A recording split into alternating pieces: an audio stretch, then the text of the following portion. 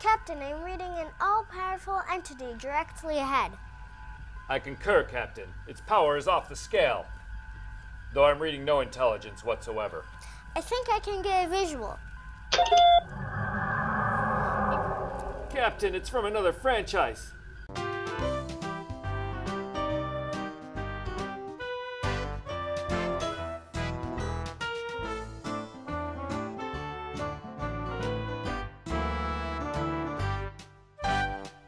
So today's show is a bit of a surprise. We're going to be talking about the original series, Star Trek, with William Shatner and Leonard Nimoy. And this is something that I was sort of struck by because I could never imagine that Lainey would have been interested in it. But the way it worked out was I have a poster of Star Trek II, The Wrath of Khan, and she had asked a couple times about seeing the movie. And I said, well, to be able to see that particular film, you really have to understand who the characters are ahead of time, so you have to watch some of the older show, and I'm not sure that you would like it. But she persisted and wanted to see it. So I showed her some of the episodes, and how did you feel about those? I liked the Tribble one. Right. I did it sort of systematically. I showed her 4 episodes, and I tried to do it in an order that would perhaps be of interest to her. So we watched The Trouble with Tribbles, and that's a funny episode. It's a lot of fun. There's a lot of humor. William Shatner, it's very light. He's in good form, good comedic form. There's a lot of fun things in it. And then I followed that up with City on the Edge of Forever, which arguably is the best episode of the original series. It's got a great dramatic storyline, a lot of poignant moments. Joan Collins is the guest star in it, and it has a good dramatic story, which I thought might appeal to you. And then after that, I showed her Arena, which is one of the more action-packed episodes. And I did it for 2 reasons. One is it had some action in it, which I wanted to see if that would. Not a lot of those do. They're more morality tales and what have you. But that particular episode has some action. In the second half of it, when Captain Kirk is on the planet, I told her it was similar to MacGyver. There were a lot of, and I thought that would appeal to her because she has a huge love for MacGyver, the original series. And then the last episode I showed her was Space Seed, which is where we're introduced to the character of Khan, played by Ricardo Montalban. And it was essential to get to that point in order to be able to show her the movies, which we haven't done yet. But she's so engrossed in the series at this point that she keeps asking to watch more episodes. So we'll get to that when we're done with the episodes, I guess. Okay, this is an old series. Older than anything that you've seen before. So it was made in the 60s. It was made before Daddy was born. That's how old it is. Why do you like this? I like it because it has to do with space, and I really like space. And kind of like Star Wars, it has the Millennium Falcon, but this has the Star Trek ship. Starship Enterprise, right? Mm-hmm. And they like to push buttons, and I'm a big button pusher. Yes, they have a lot of controls and switches on the ship, and it's a lot of fun. You've often expressed an interest in space and astronauts and things like that, and this would be a future that's projected, out ahead of even past the astronauts, where we go out and we explore space. So it's an established thing, and the Starship Enterprise you've told me a couple times you find very cool. Why do you like the Starship Enterprise so much? Because it's big, and all of the people have a certain job to do, and you get to see every room basically of what every person's job is. Right. So like they're living on this big starship, and there's a lot of people, and they all have a role to fill, and they're all working together like a team. That always appealed to me about Star Trek. That's one of the reasons I got into the field I got into, because when I watched that as a kid, I liked how they all worked as a team and they worked together in order to get to a certain spot, to achieve a goal. And I really liked that about it. And I don't know if you noticed this or not, but back then, they were already way ahead of the times, because they were showing a hopeful future for us. Because at that time, and again, this was before Daddy was born, but our country and the world at large, there was a lot of turmoil. People weren't getting along. There were wars. Different things were going on. And this show had people from all different parts of the world on the same ship, in the same crew, working together. So it was sort of trying to say, despite what's going on, in the future, we're all going to get along. Our whole planet's going to get along, and we're going to go out and explore the stars. Did you kind of notice that at all, or not really? Did you notice how they were from all parts of the country? Like the one guy in Trouble with Tribbles, he speaks Russian. He's got a Russian accent. At that time, we were in the Cold War with Russia, which means we were not getting along with Russia at all at that time. And all of a sudden, they had a Russian crew member on the Enterprise with people from the United States and people from Africa and Asia and all different places where we weren't getting along. So that might not exactly, while you might not understand that, it shows you, you see that they're getting along in the future. What other things about it do you like? I like how they work as a team. They work as a team, yep. And I like how they all worry about their captain when he goes somewhere. So when he beams to a planet or he gets pulled off the ship, they were worried about him. Who's your favorite character? Mr. Spock. How come? Why do you like Mr. Spock? A lot of people like Mr. Spock. Why do you like Mr. Spock?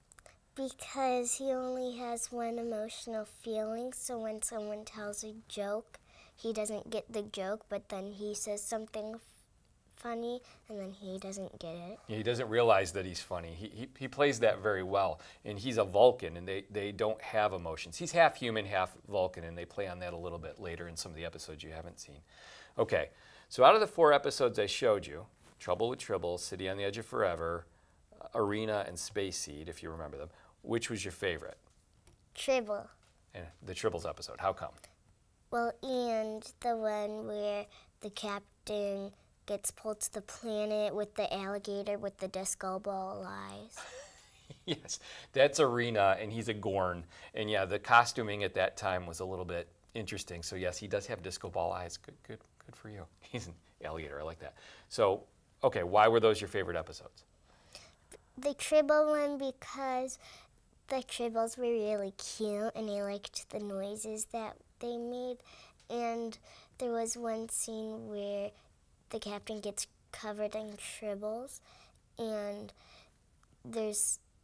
then one by one the tribbles come down after most of the tribbles went down from the right public. So the scene, he's under this hatch, and inside the hatch is supposed to be this grain that they're trying to safeguard because it has to be used on a planet. And they open up the hatch above his head, and all these tribbles fall out and cover him. He's covered completely over his head.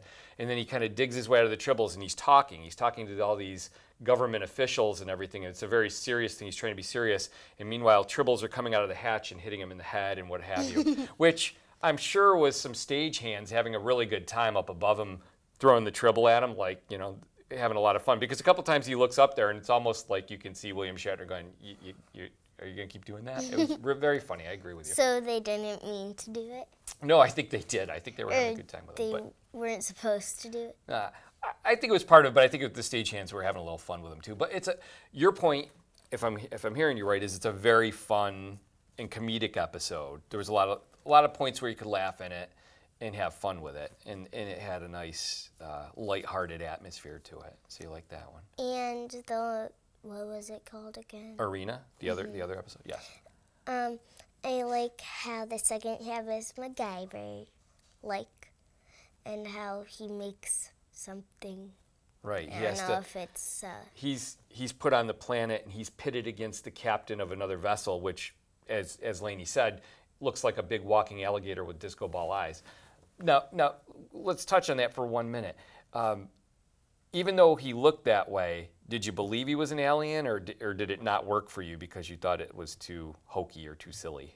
Or did it work? No, I liked him. Right. I thought he was silly, but I still liked him as the monster. I also liked how he was, I think he's like between a turtle, an alligator, and a disco ball. With the disco ball eyes, a shape as an alligator, and a turtle being really slow. Yeah, he was very slow. So Captain Kirk is pitted against the alien, and they have no weapons, and they're supposed to fight to the death, which we never get to that point. Because as a morality tale, it has a better ending than that. We don't resort to violence. But anyway, Captain Kirk has to use his wits and his knowledge and his science knowledge and what have you in order to construct something to defeat the alien who's much stronger than him and much more powerful than him. And so 3 times his size. Right. So like MacGyver, he has to come up with something. He has to use his mind in order to win that battle. And I think he got some of it from Mr. Spock because he's really smart. Well, yeah, Mr. Spock is really smart. But that's a good thing to touch on with this series is that it deals a lot with science and using your brains versus brawn. You know, certainly William Shatner gets into enough physical fights to keep things interesting for the viewers, especially at that time period. But it was a very thought-provoking show in a lot of ways. In the morality part of it, which means they're trying to tell a story so that by the end of it you learn something. You learn something about your world or about, you know, how to handle things. So like a story with a lesson? Yeah, exactly. That's exactly what they were going for. And they do that. And it works well in that way. Certainly there are episodes that don't hold up as well. Now, we watched the versions which have the digitally remastered special effects. And, you know, I'm one of these old school, purists, but I have to say with that particular series, the newer style special effects fit seamlessly in with the actual actors and the physical, sets and what have you, and it actually enhances each episode because the old special effects, while I give them a lot of credit, especially for the time period and what they had to work with, these are so much better, and it helps the show. So I think that's helping you enjoy the show more, because when I was a kid, you could literally see the strings holding the spaceships in space and what have you. So they really do help a lot. So I recommend the digitally remastered special effects for this. Okay, let's talk City on the Edge of Forever for a minute. That was the episode with Joan Collins. That's the one where Dr. McCoy goes back in time. He goes through that archway. And then he's all like, ooh, with his eyes. Yes. And then his eyes are all red. And then he looks pale and sick. So you remember it then? Mm-hmm. Okay.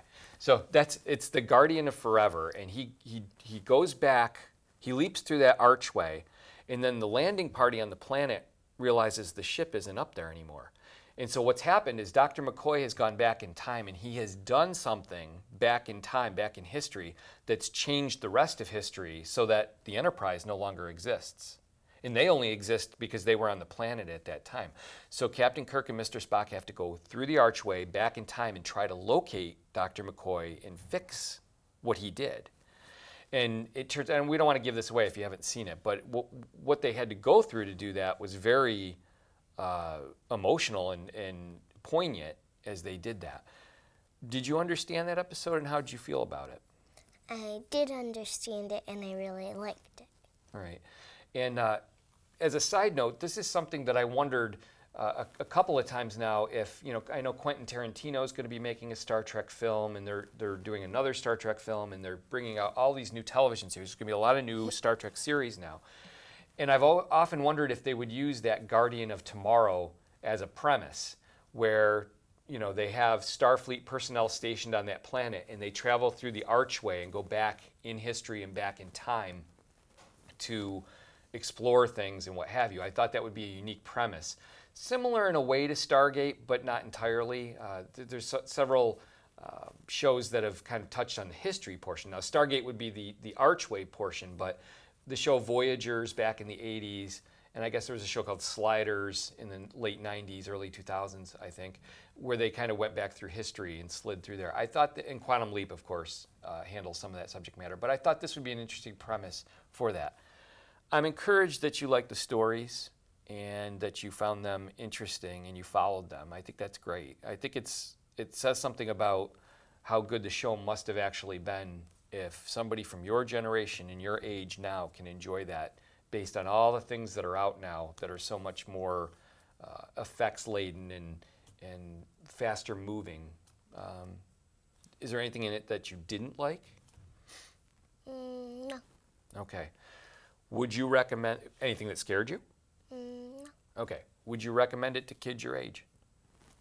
Well, and from a parenting standpoint, I can't recall anything in any of the episodes that would be too heavy or intense. I'm sure you're probably familiar with the series, but It's been kind of a great thing that Lainey was interested in it, and we've gone back and revisited some of these episodes and watching them with her, and actually Colton liked them too. He watched the Tribbles episode and loved it. And he was the one that pointed out in that episode and another episode, especially the fight scene in the Tribbles episode, he's like, they used funny music there and it made the scene even funnier. That's a 4-year-old pointing that out, and I was floored. So, and I've been able to re-experience these shows through your eyes and through Colton's eyes, and so it's been like they've come back to life for me. So I highly recommend it. Yummy or crummy? Yummy. And yummy for me, but we do it like this because it's Star Trek. Yes. I know. Daddy's warped. Okay. I like that. Yep.